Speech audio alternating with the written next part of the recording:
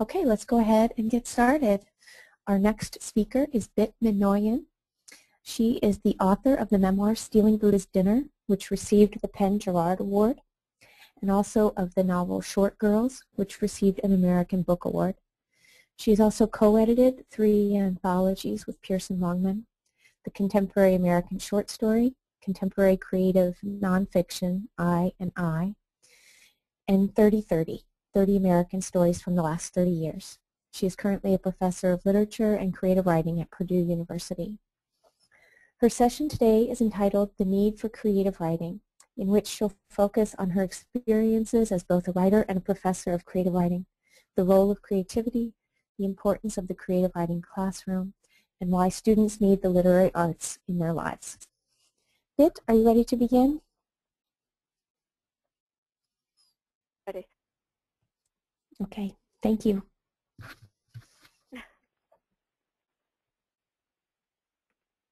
Okay, here we are.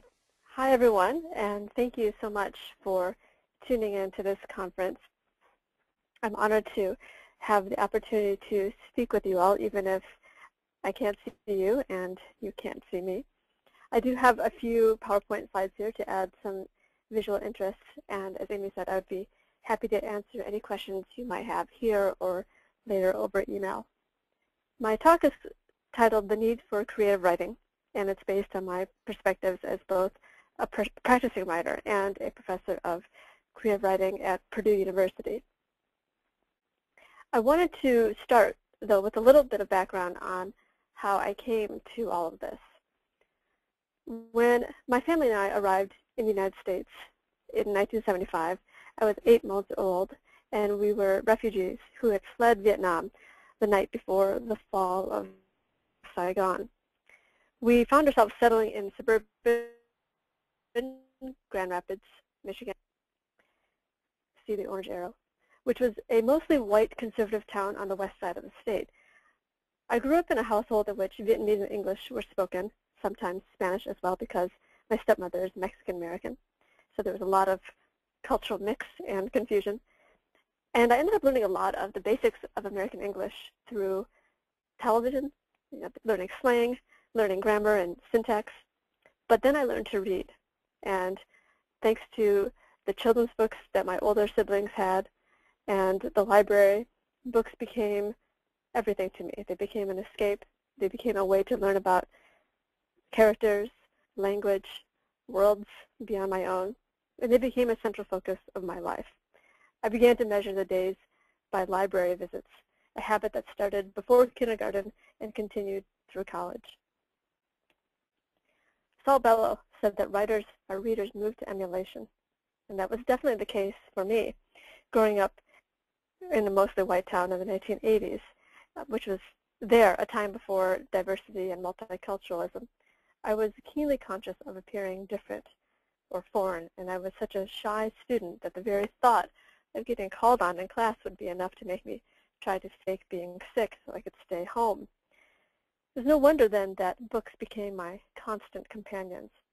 I was lucky enough to have teachers who encouraged me to read independently, and lucky to have libraries nearby that were funded and open. Each year, from 1st to 6th grade, the RIF organization, Reading is Fundamental, brought in piles of books and allowed every student to choose one for free. I treasured these books, and I still have them because they were mine to keep and to read over and over again. They were the imagination made real, and they encouraged me toward a lifetime of loving books and wanting to write them myself. Yet that desire to emulate, to write, would have remained secret or repressed had I not enrolled in creative writing classes in college. There I learned how to examine stories in terms of technique. I learned how to take and process criticism through a workshop. I learned about a whole new range of contemporary authors, and I learned how to locate the stories that most need to be told. I tell you all this to give you a personal example of how and why the creative world can matter, because more and more, it seems, all of us in the arts and humanities have to justify to students, administrators, friends, family, people on airplanes, the existence and continuation of what we do and teach. I would say that two of the questions I am most often asked are, how does someone become a writer? And can writing be taught? The first question is virtually unanswerable. Who knows what strange mixture of events and feelings, discipline and temperament go into the making of a writer? It's hard to predict and impossible to duplicate or force. The second question is a lot easier. To me, the answer is yes. While I don't think anyone can be taught to be a writer, I absolutely do believe it's possible to teach students how to write and write better. Writing can be taught in the same way music can be taught, through practice and through stellar examples. We teach students how to describe through imagery and specificity, how to balance dialogue with exposition, how to create a story arc from instigating event to conflict to resolution, how the elements of fiction, of craft, function like hidden gears within a story or like the moving parts of a wristwatch. Character may be the center wheel, plot the hour wheel, language the minute wheel, and landscape the balance wheel. Each story ticks along to its own cadence, and the whole apparatus exists within a singular casing of form and style, of a piece and interconnected, of its time and timeless, a closed system that contains open questions. When I teach, I always wonder if one or more of my students will go on to become writers. I always hope so, but I am under no illusion that the majority of students will, or even should. Students take career writing classes for a variety of reasons. Some do want to be writers. Some are interested in general self-expression. Some are looking for a creative outlet, and some think it's just an easy course, which they soon find out is not the case. All the students, regardless of their reasons, soon discover the same thing, that writing is a discipline. There's a reason we talk about craft in terms of work, because it is. Coming up with storylines, developing complex characters, finding just the right words and descriptions to make our stories and poems distinctive, image-driven, and fresh. These are not easy tasks. Sure, they sometimes emerge from bursts of inspiration, but far, far more often, they happen out of sheer effort, sitting down at the desk and staying there, revising, persisting, and a great deal of reading. Here's where I want to reference the great Ron Carlson rule about writing. From his book, Ron Carlson Writes a Story. He says you have to stay in your chair and write, truly write. No emails, calls, no interruptions for at least 20 minutes. If you get to that 20-minute point and you're truly writing, most likely you're going to stay in your chair and keep writing something good. The amazing thing to me is that students learn how difficult writing is. They learn all of this in their introductory courses, and yet they keep going. At Purdue, where I teach fiction and nonfiction writing, our undergraduate creative writing program has grown so much that there are wait lists for every creative writing course, especially at the advanced level. Nationally, creative writing has never been more popular. According to AWP, the Association for Writers and Writing Programs, BAs or BFAs in creative writing are offered at 157 different universities and colleges. On the graduate level, there are now 184 MFA programs in creative writing, which is a nearly 300% increase from 15 years ago. And getting into them becomes more and more competitive every year. At Purdue, applications to our MFA program have skyrocketed so that our acceptance rate for 4 fiction writers and 4 poets every year, we have a 3-year fully funded program, our acceptance rate is around 4%. So I wonder, why are all these students, graduate and undergraduate, so eager to take creative writing? And as writing instructors, what can we offer them, and what is our responsibility to them? In view, creative writing courses, particularly at the undergraduate level, are not necessarily about turning students into writers. Indeed, I try to be clear with students about the harsh and often depressing realities of the writing life, what with all the rejection and likely lack of income and lack of societal support that goes along with it. The person who wants to write must, after all, possess his or her own self-motivation. A career writing course cannot provide that. Writing courses can provide instead the tools and techniques toward underwrite. They provide glimpses of possibility, a haven for community, a way to understand the building blocks of fiction, nonfiction, and poetry, from the shape of a line to the quirks of character, and an introduction to a wide range of literature. As instructors, we can keep students immersed, even if only for a semester, but with any hope far beyond that, in the life of the imagination. So while I do believe that good writing can be taught, I also think that creative writing classes are more about teaching students how to be readers, how to be thinkers, how to be engaged participants in the world. They are about giving students the ability to construct narrative and articulate ideas, because writing begins long before we sit down to the blank page or the blank computer screen. It begins in reading. It begins not in our own words, but in others. Ian McEwan said that imagining what it is like to be someone other than yourself is at the core of our humanity. It is the essence of compassion, and it is the beginning of morality.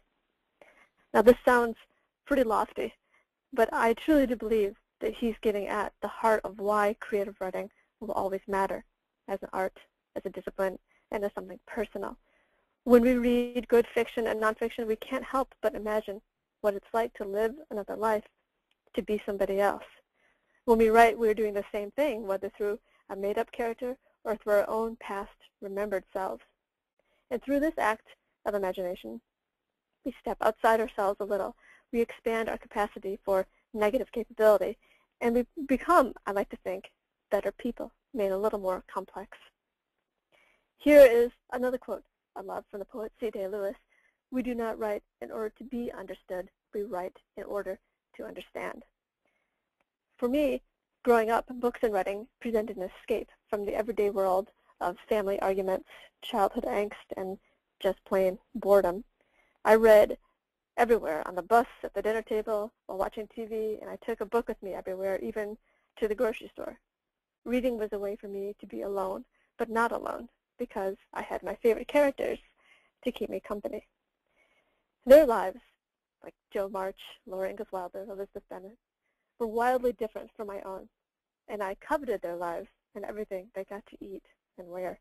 But they seemed so real to me, and in their realness, their sorrows, big and small, I began to learn something about acceptance and something about writing and creating.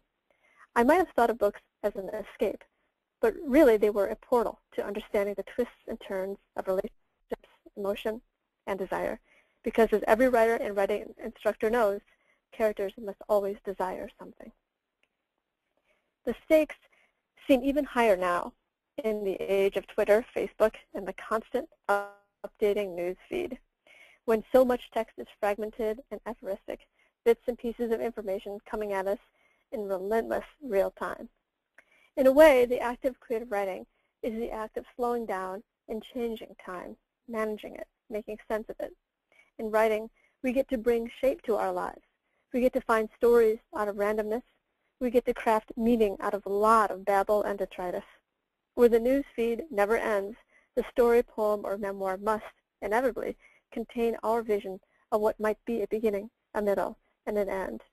And through this kind of envisioning, we gain a sense of cohesion and clarity. The creative writing classroom is also about access. When I grew up, which was in that golden pre-internet age of the 1980s, my access began in libraries, and books were there for me in a way that television and games and all the media distractions we have now could not be. I could carry home as many books as I could hold, and I could know that I was learning secrets about the universe. Even though I never read a single book about or by an Asian American, I didn't even know they existed until I got to college. The books I loved illuminated something very true and real about my own family, our identity, experiences, our many dysfunctions, silences, and miscommunications. My life could not have been more different from Jo March's, but still I found something of myself in her and in the world Alcott created. Even better access came through the literature and creative writing classes I took in high school and college. My teachers and professors were curators and guides, showing me writers' books and ideas that I never would have found on my own. These classes also provided access to fellow wannabe writers and to a real realm in which writing was respected and taken seriously. I think this is more important now than ever, though I still love the solitude of reading and writing, and I appreciate the ease and connectedness that online venues provide. The physical space of the writing classroom and the exchange of discussion and energy it allows cannot really be replaced. When I teach now, I try to remember the importance of this creative space. My goals are to keep the students involved, keep them reading and talking to each other about a diverse range of literature, keep them imagining what it is like to be someone else, and keep them writing about all of it. The creative writing classroom becomes a place for work, discipline, and also permission, discovering what can be done. I often ask my students what they read in high school, in middle school. What I'm really asking is, how have the books you've read shaped who you are now? And what I'm thinking is, which books and stories and poems might shape your futures? Which texts will end up serving as guideposts, eye-openers, ways to keep figuring out what can be said, felt, or written? While I do think that any kind of reading is good, I think it's especially important to read well. To me, it's like eating. The better we eat and the more we know about what we're eating, the better off we become. When I was a kid, I loved processed junk food. The more sugary and fake, the better. Bring on the Cheetos and the Ho-Hos. Today, I wouldn't eat them even if they were free for the taking because they just don't taste good anymore. They taste like artifice. This is a better palate that I'm glad to have, but it involved plenty of time and, in a sense, training. The same thing happens for the palates involved in reading and writing. The palate simply needs guidance. So the student who starts out admiring the Twilight books might end up loving work by A.S. Byatt, Elizabeth Kostova, or Karen Russell. The student whose favorite book is The Hitchhiker's Guide to the Galaxy might end up going for Margaret Atwood, George Saunders, Amy Bender. In terms of getting students writing, it's all about honing in on the specific, steering them toward the ability, as Blake said, to see a world in a grain of sand and a heaven in a wildflower. It's a wonderful and strange paradox that the universal appears not through the general and abstract, but through the particular and concrete.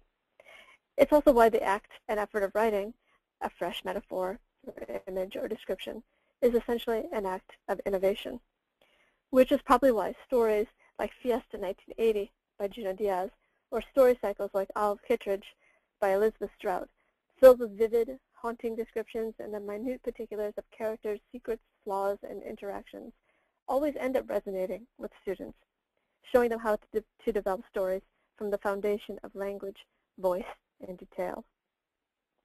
After all, reading, unlike watching media, requires our active participation. It involves imagining, visualizing, and thus creating. The process of writing is nearly the same. If we were to ask students just to start writing, they would go blank. I go blank.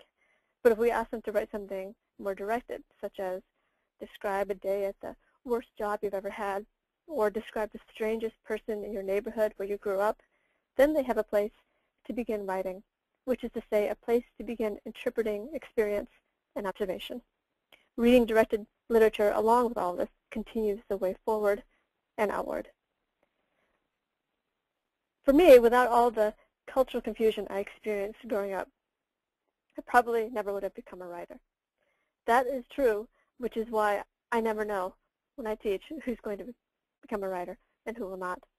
But just as true is that I never would have written anything at all or even thought about it without the books that I read, everything from Little Women to The Grapes of Wrath to Madame Bovary to Mrs. Bridge, to the many short stories and poems I read, discussed, and loved in the creative writing classes I took in college.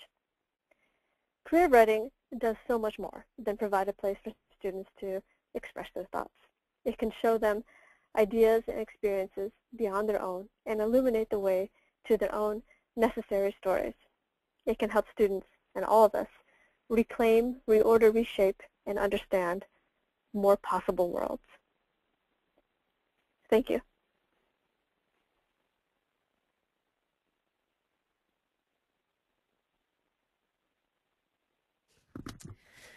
Thank you so much, Bit. I was wondering, as you were talking, what do you do with your own work in your teaching? Do you introduce your work to students? Do you ever write with students and do the exercises with them, or how do you position yourself in the classroom? I often do. When I assign writing exercises in class, I often do them along with the students because it's fun. I actually love doing writing exercises just in general because I never know what's going to emerge from them, and it's like having a deadline. So I do like to participate along with my students, and it shows them also. I hope it shows them that we're always needing writing exercises. We're always needing another way to gain inspiration or to gain ideas. The ideas don't necessarily just come to us, out of nowhere. That we have to actively go out and get them. And exercises are a good way to do that. Yeah, so it's also a way to kind of demystify the writing, demystify the writer and get students to see that writers are people who write. So it's not like some special breed, but, people who sit down and actually do the work of it.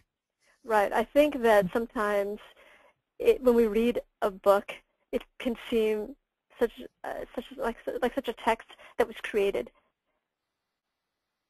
and it's a far away process from the actual writing itself, and so it seems really, it can seem like a really easy thing. This book is I love this book. It's so beautifully written, but we don't necessarily know how much anxiety and time goes into every single word or every single use of punctuation.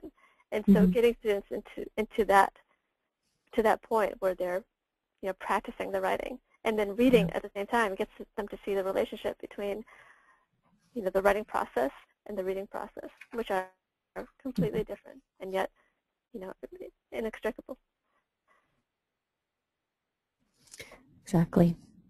The influence of books you read on your becoming a creative thinker and later a writer, and you mentioned in your slide about what we can do and teach creative writing, that one of the purposes is to introduce students to a wide range of literature. And I was kind of wondering, like from a nuts and bolts sort of way, when you how do you go about putting together a reading list for the class? What are some of the things you think about when you're assigning readings to the class? The reading list is definitely something I put a lot of thought and worry into because I do want the reading list to be diverse enough. And when we talk about diversity, I mean diverse not just in terms of race and gender, but geography, subject matter, time period, genre, so that students are getting a variety of perspectives on, quote-unquote reality. So a story by George Saunders or Amy Bender that may not be as, realistic as a story by, Raymond Carver, those two can go along really well together because students can see, what's possible, and they can see the different ways out there to reinterpret or reinvent, our everyday experiences. Right. So, and a lot of students right now are really interested in a bit of genre bending and bringing in a little bit of science fiction or fantasy into realistic fiction. And so it's good to give them ways to see how that might be possible instead of, straight up sci-fi or straight up fantasy, which, is a separate genre that I don't teach. So, but I do want them to see that there are ways in which these different, these different modes and these different ways of approaching writing and literature can, be friendly, and they can cross paths. And so they can see different ways of interpreting reality. Also, I want students to think about experiences that they may not have had themselves. So, a lot of because I teach at a Midwestern university, a lot of my students are from the Midwest, and they enjoy reading Midwestern experiences too, like Mrs. Bridge is a good example. But I also want them to think about, time periods and writers who, are not from their own backgrounds at all. So new ideas for I mentioned in my talk, is a great writer, and his work really resonates with students because even though his world tends to be pretty different from the ones that my students have, his incredible sense of figuring out how characters long for lives that they don't have, and the way they express their family troubles, that ends up getting through to the students, and then it shows them that this guy, Junot Diaz, who seems so different, is actually very similar to them. So it is really it's a challenge to get just the right reading list, and I'm never satisfied with it because I always want to take the temperature of the room and see what all the students are interested in right now, and then I hope I can find a story or book just for them. Yeah, that's important, right? To show flexibility. So no matter how much energy and effort you put into crafting the book list, if it's not meeting them where they are and inspiring them, you have to be ready to reconsider. So it's another part of why it's so important to keep reading, ourselves, even though we have precious little time for it. Christy Ewell sent in a question that I think a lot of people are probably interested in. She's wondering about adapting creative writing methodologies in a composition or literature class, and specifically she says, my students write essays and not all of them like to read or write. I myself am a creative writer, and I'm wondering how can I show them the creative side of essay writing? The creative side of essay writing. Yeah. I think that's a question that I have definitely thought about a lot in terms of writing and teaching nonfiction. It's so interesting to me because nonfiction is probably the genre that we all read the most. Mm-hmm. Just by going on Facebook or Twitter, that is essentially a form of nonfiction. Mm-hmm. And yet it's not necessarily understood as a genre. It's not necessarily something that we teach as much as we teach fiction and poetry writing. But it's really, when I teach it, I think it's so important because it allows students to really think about the experiences they've had, and by reshaping them into a narrative, they can learn something about who they are and who they want to become. And so I think one thing I definitely like to encourage my students to do is to approach essay writing as if they were not writing an essay. And what I mean by that is to use creative techniques while keeping the truth, which is really what creative nonfiction is all about. The creative part of the phrase creative nonfiction is just borrowing the techniques from fiction and poetry and applying them to the true story. So instead of writing, an essay that is, very wooden sounding with, in today's society, third person, everything is like a Wikipedia entry, that they feel free to use the first person, and they feel free to have a perspective. Because once you have a perspective, you are able to make an argument. And at the heart of a lot of traditional essay writing, personal essay writing, there has to be an argument. There has to be a case, a cause, something that you are standing behind.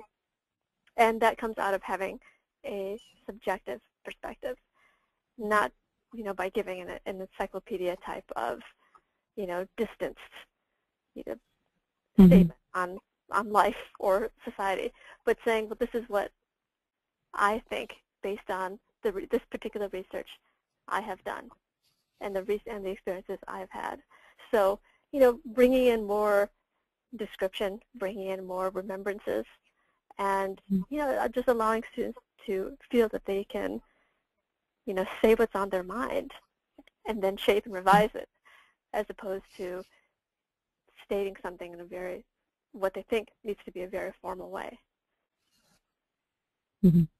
Yeah, so even a little bit of kind of genre bending there too, right? Because they think of the essay as this really rigid genre with its own impersonal, objective, research-oriented flavor, and sort of encouraging them to see it as more of a hybrid, or something more flexible that they can actually interact with, rather than just like a container that they have to spill their words into and shake them up and get them to fall out in the 5-paragraph, format. Right. I mean, I generally have seen students just, go numb when you say the word thesis statement. It doesn't really excite anybody, or necessarily, it doesn't really motivate anyone to want to write, oh, I have to come up with a dreaded thesis statement, the 1 or 2 sentences that sums everything up. I think that's actually, I think it's pretty old-fashioned, and I also think it puts a tremendous amount of pressure on the writer. Yeah.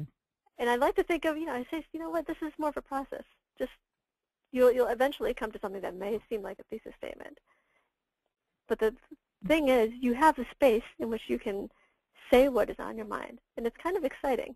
I try to tell the students that this is actually an exciting thing. You can say what's on your mind. You don't have to be limited to 60 characters.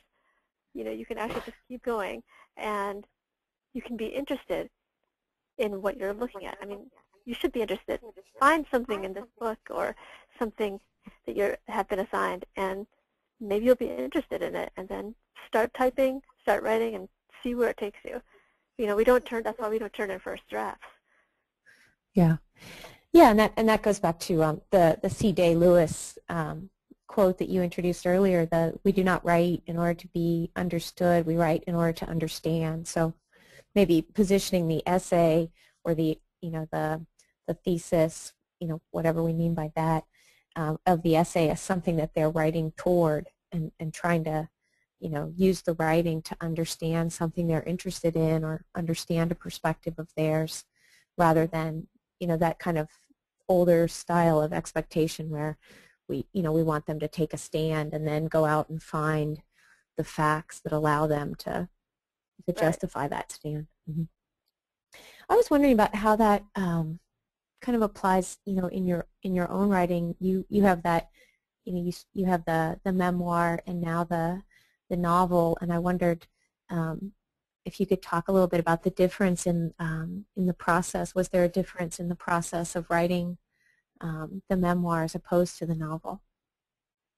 Yes, it is a different process, because the narrative revolves in nonfiction. The narrative revolves around truth and memory, and that is the foundation.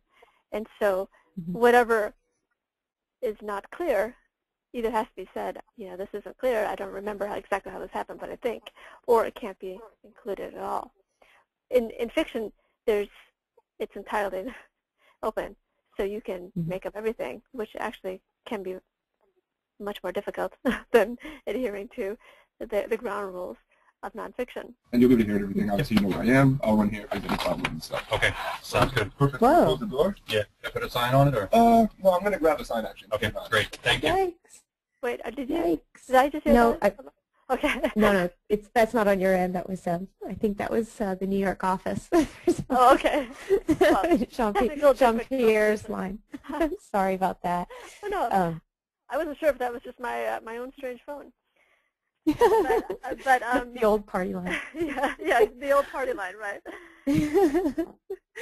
But I think what was really exciting for me to discover in writing both nonfiction and fiction is that there's a terrific relationship between the two genres, as there is between nonfiction and poetry, and that if students can be encouraged to write more than one genre, they will learn where each story or subject will take them. So there are stories that I have that are so true that they would sound ridiculous in fiction. They just sound too unbelievable for fiction. When you read something and say, oh, that could not possibly happen. It's just too true for fiction. That was why I wrote the memoir in the first place, because the story that I had it just didn't fit in fiction. It was just simply too true. And so I learned in that way that the material was guiding me toward a particular genre. And then all the extra material I had that I wasn't clear enough, or didn't really have a place in nonfiction, or I wasn't sure what the context would be, that could all be shuttled possibly to a future fiction project. So I think it's about figuring out, how to use the material you have. And that's an important point, I think, to make to students, right? Because I think even in a creative writing context, they often come in thinking, oh, I'm a poet, or I'm a short story writer. Very few are coming in thinking, oh, I'm an essayist. But you see that same kind of rigidity in kind of writerly identities, and what you're suggesting is that if they, if we all kind of thought more about the material and let the material, trigger thoughts about genre and expression, rather than saying, I'm a fiction writer, therefore I need to turn, these great true stories into some kind of thinly veiled fiction. I think we've all read that. We read a lot in the creative writing classroom, right? It's mostly what we read. I think there's been for a long time now an unfair criticism thrown at nonfiction, which is, why do you have anything interesting to say in nonfiction? We almost never hear that in fiction and poetry, but we definitely, I hear that quite a bit in nonfiction, which is, oh, you're too young, or you haven't lived life yet, or you haven't, had enough interesting experiences. How can you write nonfiction at the age of 20 or 30? But I think that's unfair, because nonfiction isn't about a transcription of memory. It's not about just writing an A to Z autobiography. That's autobiography. It's about looking back at a particular space in one's life and interpreting it in a meaningful way. I think it's also a genre that could be so useful to undergrads. It's already really useful to graduate students, but to undergrads in terms of getting them to write about the story that they ought to write about. I think that might be one of the most challenging aspects to a creative writing course, which is making sure that students are writing what they need to say, as opposed to, something that's a little bit more fluffy. Everyone has a multitude of stories that are important, emotionally important, that, have stories that have affected their lives, that may involve secrets or some kind of unresolved feelings, and those are the things that students ought to be writing about, the meaningful things, and get it when they write it in nonfiction, then they're more open to writing it in the other genres as well. So I think that's one thing that can be very difficult to get across to students in creative writing, which is, you can write virtually anything, but you really should probably write the thing that is difficult and close to the bone. Yeah. Yeah, it's interesting too to think of the implications of that for writing, in classroom spaces other than the space of the creative writing classroom. That really is an insight that could be moved into basically into any class.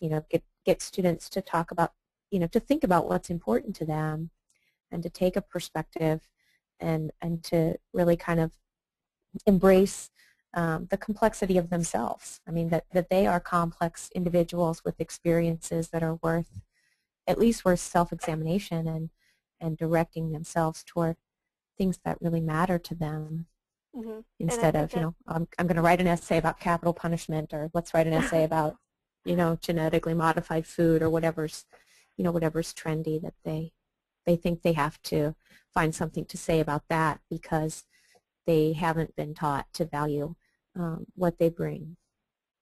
And that's right. And everyone has interests. Everyone has their personal obsessions, and in writing, we have to follow those strange obsessions. And that's why I do think of the classroom as a place for permission, where someone a text, a professor and a fellow student can say, this is interesting. You should write it. You should, Right. You should feel free to keep going with this. And it's encouragement, and it's sort of a kind of affirmation that their seemingly small obsessions can really matter.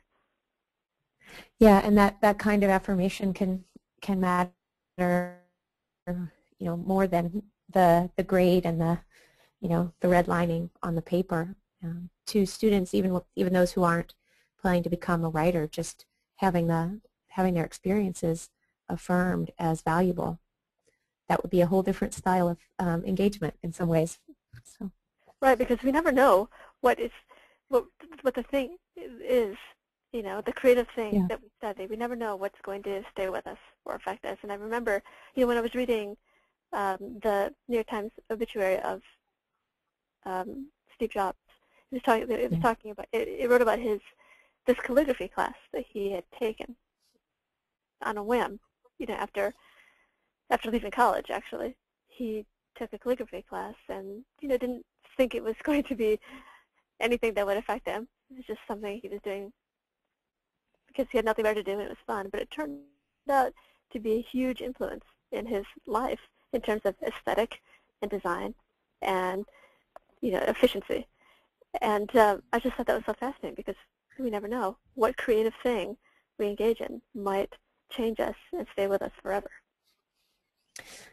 Yeah, and as you say, at a couple different junctures in your presentation, you alluded to the fact that we can't really know which of our students is going to go off in a creative direction, and we didn't really know that about ourselves. When we were young readers, that there was no way to know that we would want to make a life out of reading and writing, but there were those moments of insight and those moments of instruction and those people offering affirmation and offering kind of a model for what that life could be. And so it is interesting to think about how we all have these paths, and our students have those paths as well, and we can't foresee what those paths will be, and neither can they. So it's all part of the mystery, but part of the responsibility to just keep trying to open as many doors, as many books as doors as we can get them to open. Mm-hmm. Yes, definitely, and that's why I do like that Ian McEwan quote, because I don't think that most students necessarily want to be writers, but I don't think that it's our responsibility to make students into writers.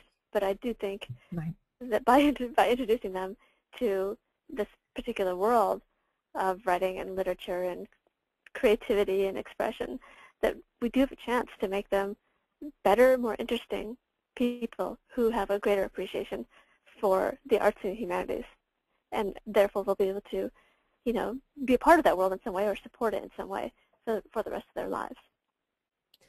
Yeah. So back to the original, mission of education to create an informed and responsible, public citizenry, and maybe kind of with that additional, creating people who enjoy creating and who can look at themselves as a creation in the world and a kind of work in progress. That's a really powerful vision. Yeah, definitely. And and I teach at this big university where they're always, using language like synergy and innovation, and nobody really knows what they're talking about. But and I think that, and they're usually referencing STEM, the science and technology field. Mm-hmm. But so much of that really begins in the creative fields. The innovation and thinking about language, thinking about the world from so many different perspectives at once. We need that. We need the arts, humanities, and we need the creative world in order for all of us to continue innovating. That's a great note to end on, and I'm so grateful to you for your time today. I know you're at a busy and exciting juncture in your own life with the new baby, so I appreciate even more you taking the time today. It's absolutely my pleasure. Thank you so much for inviting me, and I'm definitely happy to answer any questions by email too. Okay. Thank you, Bit. We'll send them, and I hope everyone can stay on. You included Bit for our next session with David Pike. He's going to be talking about world literature in the context of the writing classroom. So some exciting stuff coming up. Sounds good. Thank you. Okay. Thank you.